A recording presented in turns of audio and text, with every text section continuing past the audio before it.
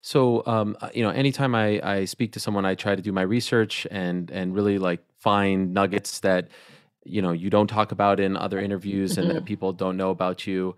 And I stumbled upon something that I don't even know if it's accurate or not. And I'd love to ask you about it if I could.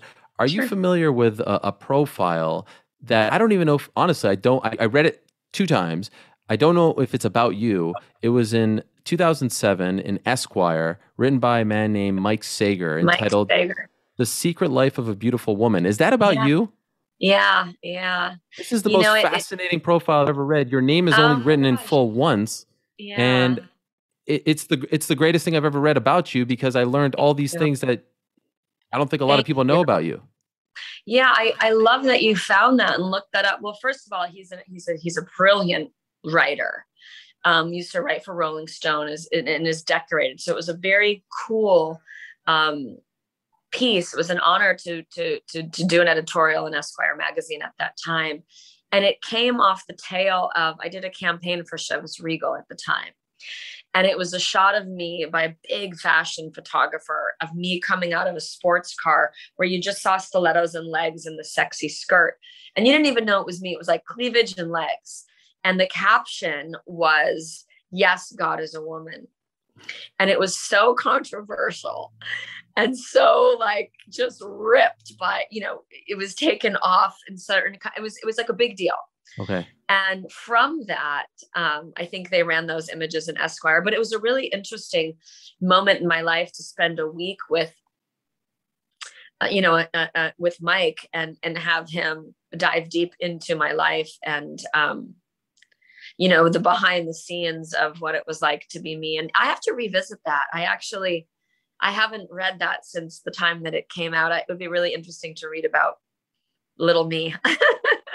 I'd like to read you a part and ask you Okay. a couple I follow-ups. really don't even remember it. That's amazing. Wonderful. I'm This is going to great. totally look that up. This is a quote from that piece, which I would urge anyone to read. I mean, as a writer, it's fantastic, and as a journalist, it's just great. But I honestly didn't know if it was you because I was like, holy crap. Okay, this is one part. I'm Quote: curious. She's been kidnapped by a bodybuilder, stalked by a Persian nightclub owner, electronically surveyed by an Israeli mobster, relieved of her worldly possessions by a family of wealthy Egyptians, sued by a downstairs neighbor who claimed that her vocal lovemaking destabilized his energy.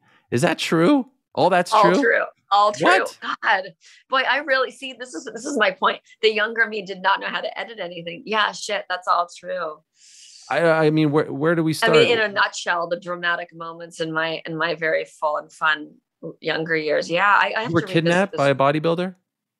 Um, I was actually dating somebody who was a professional bodybuilder at the time, and he was very unstable, not to mention was roided out. And after breaking up the relationship, yeah, he just wasn't willing to accept that. And looking back at that, yeah, like I think there are parts of my life that you block out in survival. I haven't even thought about that nor even discussed that with my daughters or anything like that. Just the dangers and the need to know how to navigate certain situations. Now we talk about all that stuff so openly, but yeah, and I had to navigate that in the most strategic way possible to sort of get out of it. And there was like a whole series of legal things after that. But yeah, I forgot about that.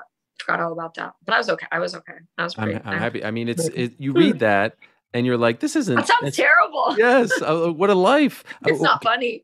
What an What does? exciting gangster life. Yeah. And I was a Yes. gangster. No, I'm I kidding. feel like there should be a movie written about you. Like you have like this alter ego as a spy, relieved of your worldly possessions by a family of wealthy Egyptians. What does that even mean? What happened?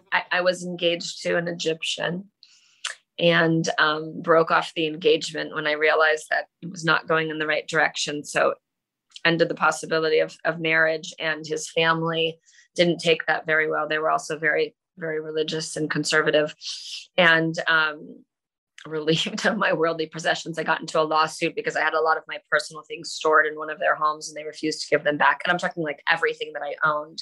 And it was Whoa. sort of the punishment of breaking their son's heart. So that was another lawsuit.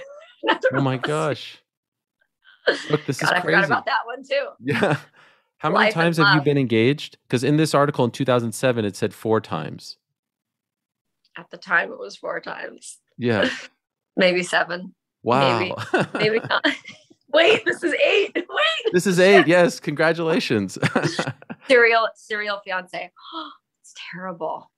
That's terrible. No, I was in love with love, to be honest. This is a really fun interview because you have the guts and the courage to ask all the things that no one talks about. I was in love with love, I think, unapologetically. And I really wanted to be married and have a family, but I think I was just always in love. And I think I was a really bad picker until now. Until now. But is there a part of you, and you recently got engaged to Scott, right? Scott Yes. Rigsby. Yes. Congratulations. Mazel tov to both of you. Thank you. Thank you. But is there a part of you, you're supremely happy, everything's going great, and you're like, you know what? I've done this now 7 times. This would be maybe we don't do this. Maybe we just stay as boyfriend, girlfriend, old school. Like, is there any trepidation?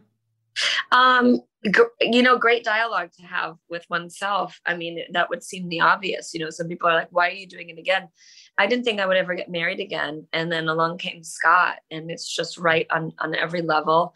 And I say that now as a woman. I say that with the experience that I bring from past relationships, in so many different areas, as a father, as a man, as a friend, a partner, cerebrally, physically, chemically, everything is right.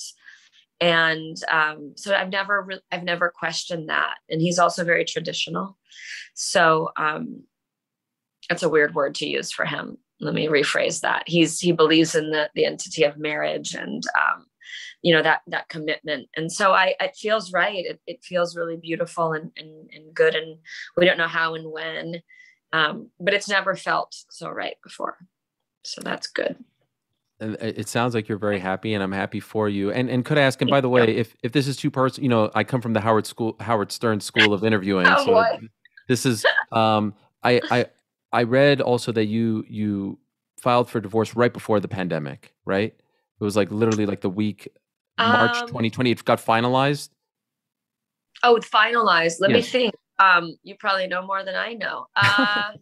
That sounds weird. You know what? You might be right. It might have finalized right before then. It was, we weren't really rushing to get through it, but I think you're right. The reason I ask that is the pandemic hits and it's pretty darn depressing and dark. And you've just gone through, a traumatic, life-altering moment. How were those early days for you? Because now you're obviously you have kids, but you're no longer married. For that to happen right when the world changed, how was that? I feel like it was happening for a long time. Okay. So to give you perspective, oftentimes we've exited before we exit, right. I also had a pretty long and loving and historic relationship with David Charvet. So we were both kind of in it together. I think that's accurate. And it was a long time coming. So it wasn't, it was as peaceful and as loving as a departure could be for 2 people and 2 parents. So super grateful for that. But dating me after that, dating was really hard, and I wasn't great at it, and I didn't really date, and I wanted to date. So I'll just be really real about it. I really wanted to date, but I didn't know how to date because clearly serial lover. But no, I'm definitely a monogamous and a committed kind of a person. So I think I was looking for something very deep at a time where most people weren't, and it's a different world, the dating app world, and just life late 40s as a single person in LA is really weird. So yeah, I mean, you can imagine, what that was like. And I sort of accidentally met Scott, when I was just warming up to that, I'm going to have this, year of my life and date, and easier said than done. So we were both maybe not looking for a relationship, and we found each other and then made a responsible decision that, we wanted to make that commitment. Is it especially tough as a mother as well, as a mother of older children to get, I mean, they're dating too now, right? And so weird. I would imagine they are. Is that a kind of a mental mind trick? Yeah. I mean, my relationship with my children is very sacred. So, very private at home and very respectful here. I think they've seen me with 2 people after their father, and that was it. And I think that's really important. But also realistic, there are a lot of people after the destruction of a marriage and the rebuilding of a life, don't want to expose their children to that. I'm very real and very honest with my kids. And I think they genuinely want me to be happy. Both of us, their father and myself. They're really on board and they're really excited about this new life and marriage and future with Scott. Back to that great piece. Quote, her first night in Los Angeles was spent locked in a laundry room in a house in the Hollywood Hills, seeking refuge from an erstwhile acting teacher. Is that true? That's true. God, it's all so dramatic. I won an acting scholarship back in the day that brought me to Los Angeles and it was just a really creepy bad man that awarded the scholarship that clearly had other intentions. So once again, I had to weasel my way out of that. But I had a great support system and family and a good head on my shoulders. So I wasn't gonna, really, cave to that. But yeah, I mean, God, I have to reread this article. It's very dramatic. It kind of it blows my. How has there not been a movie about your life? I mean, it sounds like. And how does no one know all of this stuff? Like, I don't know. No one's dared to ask. I don't know. It's so crazy. Do you need to take a call or something? Is everything okay? No, yeah, everything's fine. My daughter was calling me twice. Was trying to. My children override my do not disturb, so now I'm okay. Okay. And I know you have a heart out here, and I will respect that. Thank you.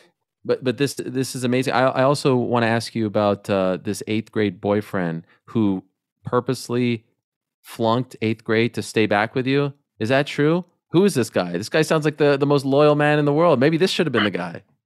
Maybe, right? I wonder where he is. His name was Brett Gray. That is true. That is true. He was a year older, and he did stay back a grade. I mean, I can't say that it was. Looking back now, could it possibly be because of a girl? Me, I don't know. I would think so. Yes.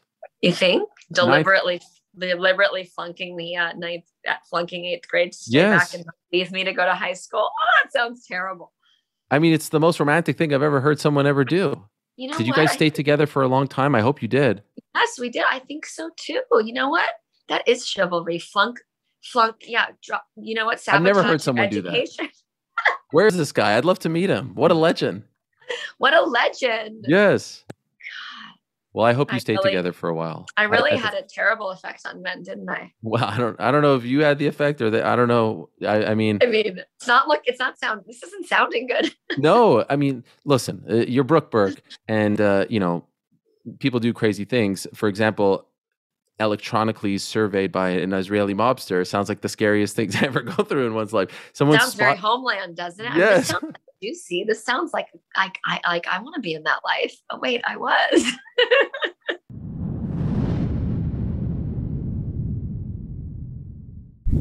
Thank you so much for watching this episode of the Ariel Helwani Show. If you want to check out some of our old episodes, or if you want to stay up to date with all the great things that we are doing here, please do like and subscribe to this here page. Trust me, some really cool things are coming up.